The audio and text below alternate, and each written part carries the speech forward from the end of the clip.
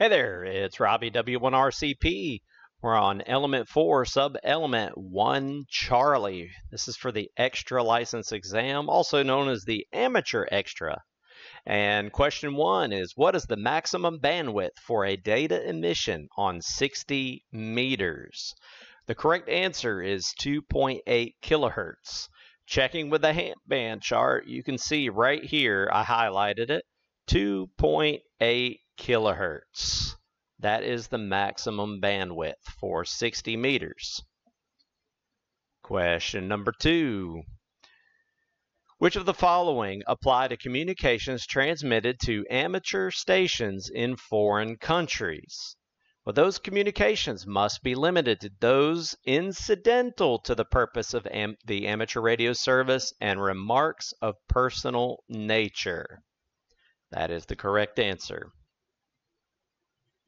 How long must an operator wait after filing a notification with the Utilities Technology Council before operating on the 2200 meter or 630 meter band? We'll look at the answer first. Operators may operate after 30 days, providing they have not been told that their station is within 1 kilometer of PLC systems using those frequencies. So if you look back at the handband chart, you have to use one of the later ones. If you have an old one, these may be missing. That is the link right there to register. And then you still have to wait 30 days. And I'll tell you right now, that's a big antenna. Even a half wave of that is honking huge. Question number 4. What is an IARP? That is a permit that allows U.S. amateurs to operate in certain countries of the Americas. And looking at the Canadian website, Radio Amateurs of Canada, IARU, you can read all about the International Amateur Radio Permit right there. Question number 5. Under what situation may a station transmit third-party communications while being automatically controlled?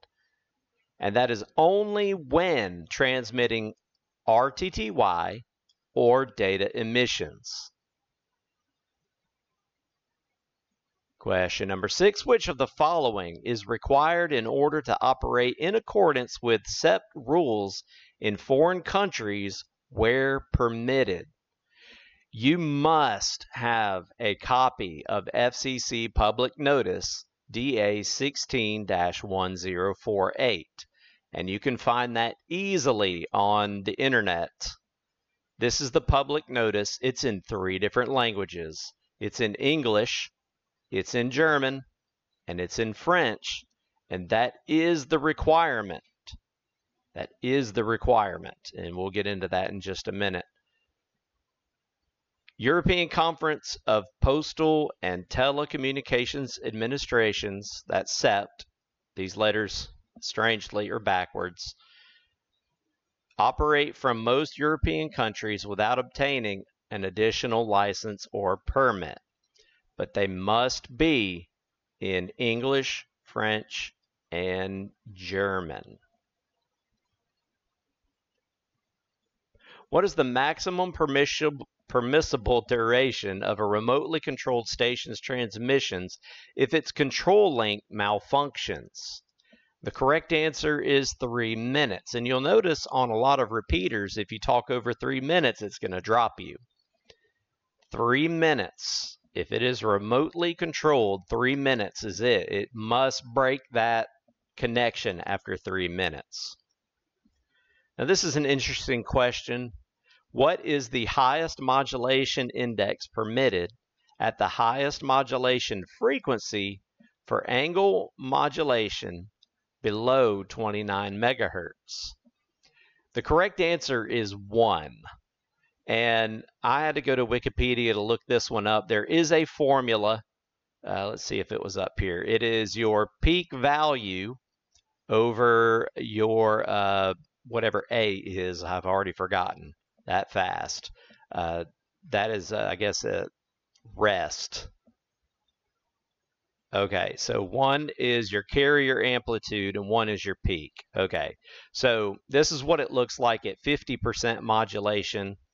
This is 100% modulation. That is the 1. So 100 divided by 100 is 1. 50 divided by 100 is 0.5. This one extends beyond that limit.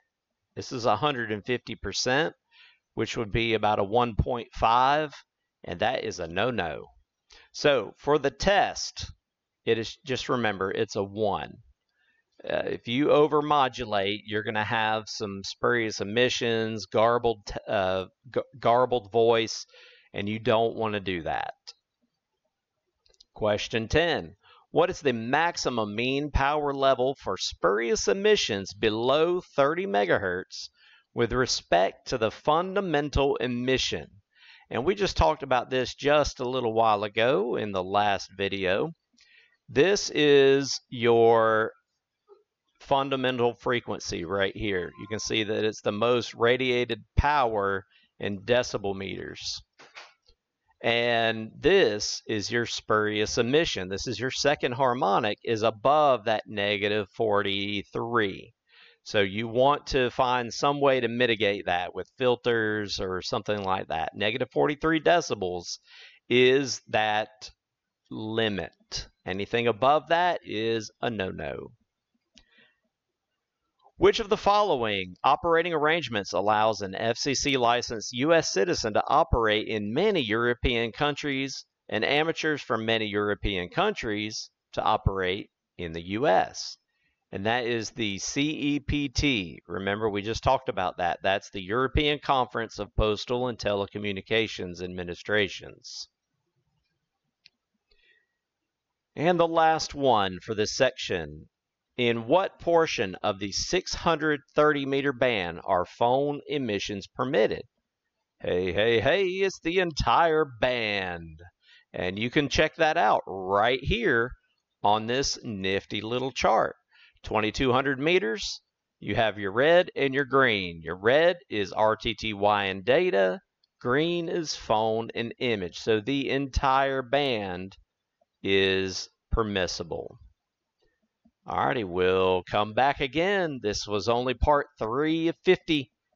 Keep carrying on. Like the video. Subscribe to the channel to show your support. I'm Rob, W1RCP 73.